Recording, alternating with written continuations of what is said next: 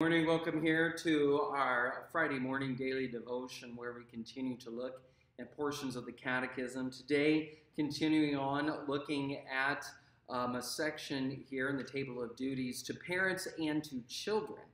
Our opening verses are going to be from the Service of Prayer and Preaching in the Lutheran Service Book on page 260. So let's begin. This is the day which the Lord has made. Let us rejoice and be glad in it. From the rising of the sun to its setting, the name of the Lord is to be praised.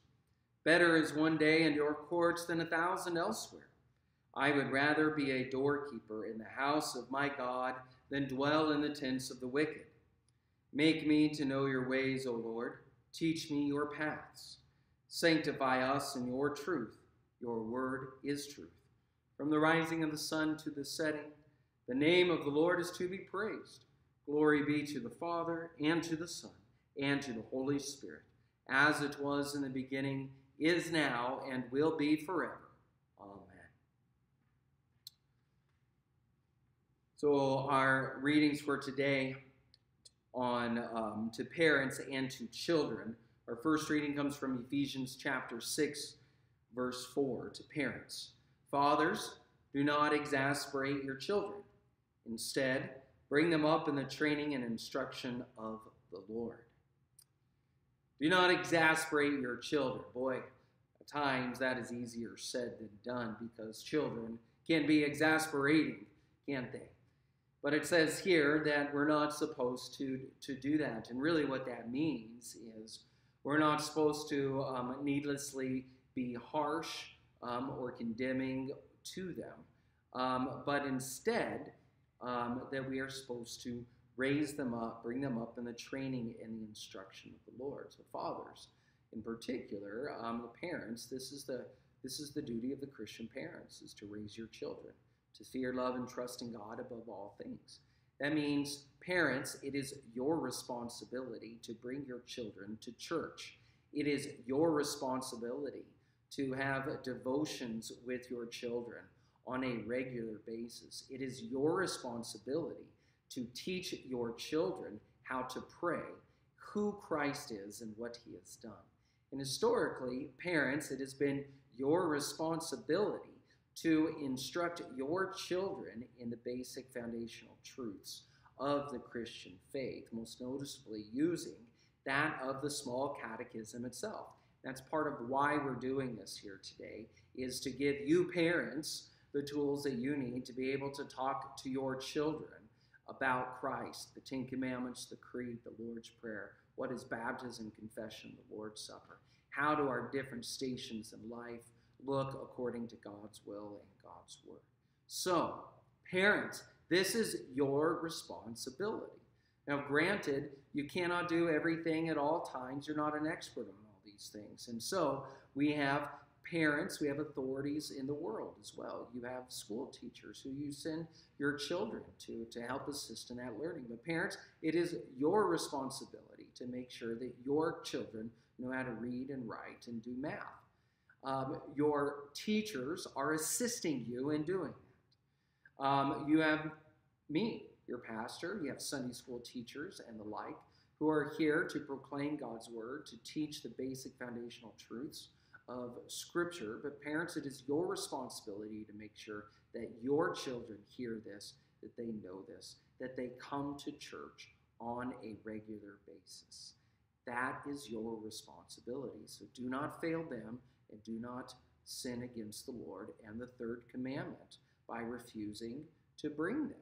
Take your children to church. Read the Bible with them. Pray with them. Tell them about Christ.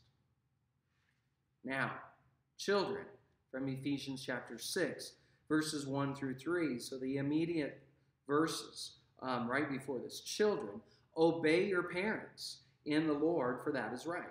Honor your father and your mother, which is the first commandment with a promise, that it may go well with you and that you may enjoy long life on the earth. Children, you never outgrow your parents, which means even if you are 80 years old and your parents are 100, you still owe them the proper respect and honor of the position in which God has given them. for you.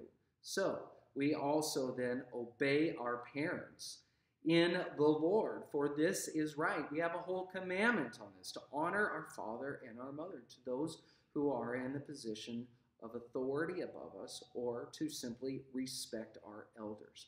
You are to do this, and you are to obey them and follow their direction and follow their guide, especially as they bring you up in the instruction of the Lord.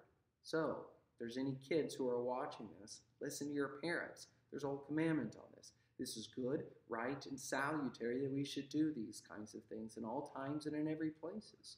So do it, because God has given you an incredible gift in loving parents who try to teach you the ways of the Lord.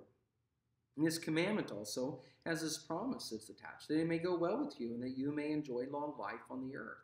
That's a pretty important commandment and a wonderful thing that God has given this to you. And life goes a lot easier when you honor and respect your parents. So I'd encourage you to continue in your love of the Lord and in the fulfillment of his commandments in this way.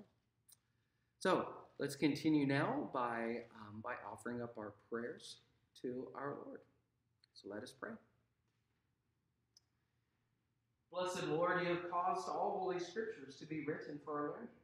Grant that we may so hear them, read, mark, learn, and inwardly digest them, that by the patience and comfort of your holy word, we may embrace and ever hold fast the blessed hope of everlasting life. Through Jesus Christ, your Son, our Lord, who lives and reigns with you in the Holy Spirit, one God, now and forever. Amen. I thank you, my heavenly Father, through Jesus Christ, your dear Son, that you have kept me this night from all harm and danger.